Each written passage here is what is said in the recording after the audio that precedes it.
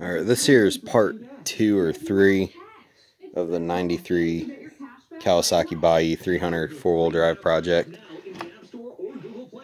See, I think I got this Saturday, or no, I got this Friday. It's now Sunday. I had it running last night, or yesterday, no? Shit. Today's Sunday, I got this running.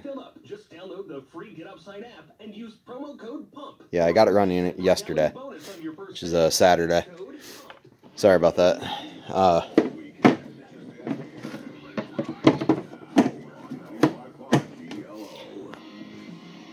Didn't have spark when I first started messing with it. Jeez. Yeah, fuck it. What I did was I took jumper cables from this SUV, ran it to the quad. I had no lights, nothing. And the only thing I did was I just ran the negative cable to here, ran the positive to this one, didn't do anything except for spark.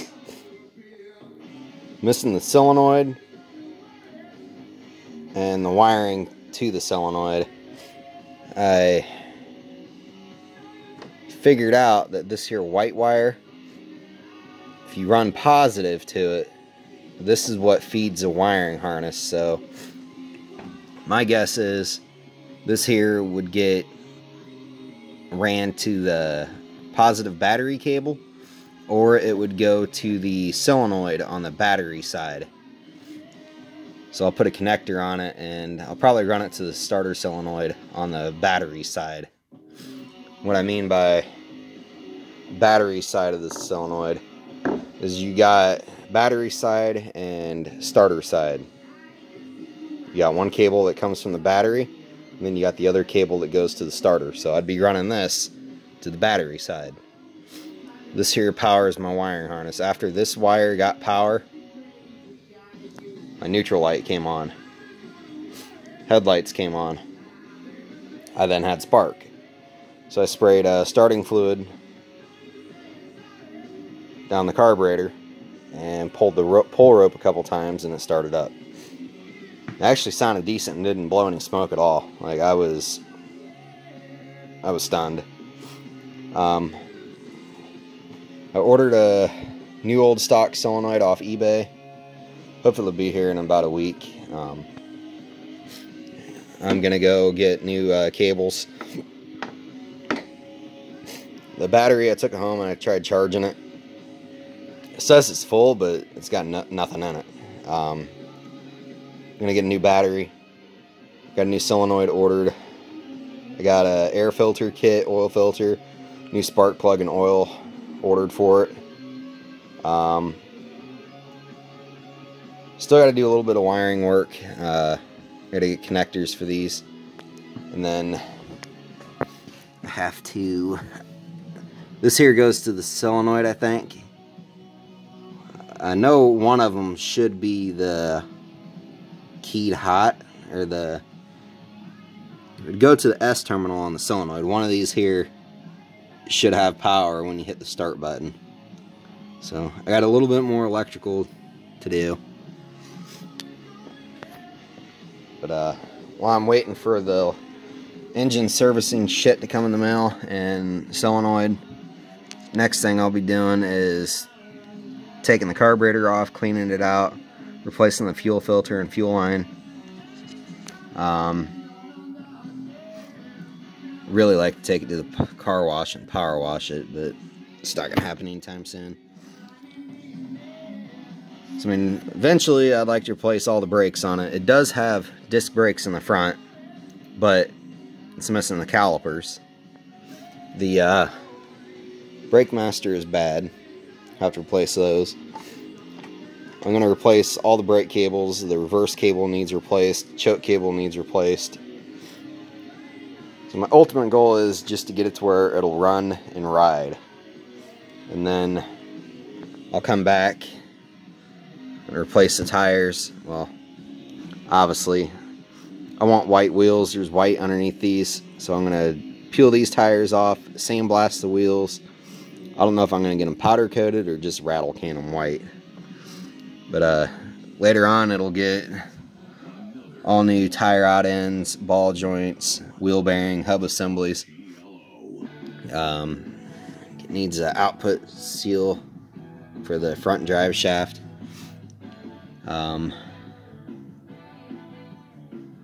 Front diff will get taken out, rebuilt, new seals, new bearings. Probably vapor hone the front diff covers or case. And then rear end will eventually come apart, get all new seals, bearings, sandblast all the metal or the steel parts. Probably vapor hone the diff cover case, diff case. Replace all the brakes. Yeah, like I said, for now, I want to get it put together to where it runs and rides. A couple weeks, I'll start sanding the plastics down, sand them the best as I can, and then buff them. I do have the fuel tank cover that covers this, and then the front cover. I got those at home. I started sanding on them. I didn't have time to finish them, obviously. But yeah, I think this here is going to be like the first project that actually goes right. Obviously, that dirt bike there, shit, I can't remember what it was. I think it's a 77 or 79 or something. Yamaha DT175. Got this in a trade and tore the engine out, tore the engine down, and haven't had time to mess with it. I hate when I do stuff like that, but that'll probably be this winter's project. And this one here is just going to be the continuous project, work on it as I go. But started the title recovery process. Hopefully getting the title for this will be a lot easier than it was for that bike.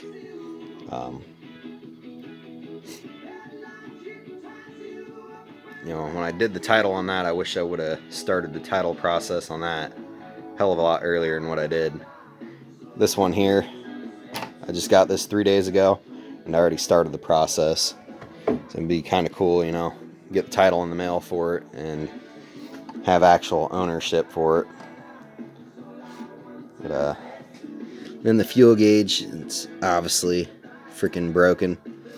I haven't been able to find any reproduction or replacement ones yet. All I can find is used fuel tanks, and their fuel gauges, you can't even really see them. So I guess I'm not really too worried about it. I mean, you can just pop the cap off and look in there. And my phone's dying. Gotta love that. Yeah, this is as far as I've gotten. Start my new job tomorrow, so I won't be able to mess with it a whole lot until weekends. Oh yeah, these Meyer covers, they're coming off. And it's got heated grips. Don't know if they work. I'm not gonna mess with this wiring, so those will come off and I'll get Kawasaki grips for it. But yeah, I mean, really wasn't that much wrong with it. The kid said he was using it for his plowing snow. He shut it off one day, came back out to use it, it wouldn't start. He couldn't figure it out. And yeah, like all I did was I ran power to this white wire with jumper cables, and neutral light came on, headlights came on. I then had spark, so apparently this white wire is kind of important. So, and I did some research. Apparently these are the stock size tires in the rear. So I'll definitely replace the fronts in the near future.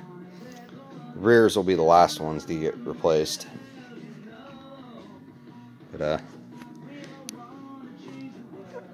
hopefully towards the end of this week or this weekend, I plan on cleaning up the garage a little bit so I have freaking room. Like this place is just packed with spare parts, like spare hoods, cowl hood for my Blazer, which I never put it on,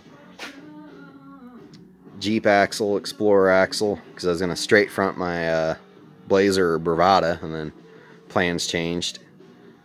shelf full of parts, VCRs, old TV, my RC boat and plane, some miscellaneous shit.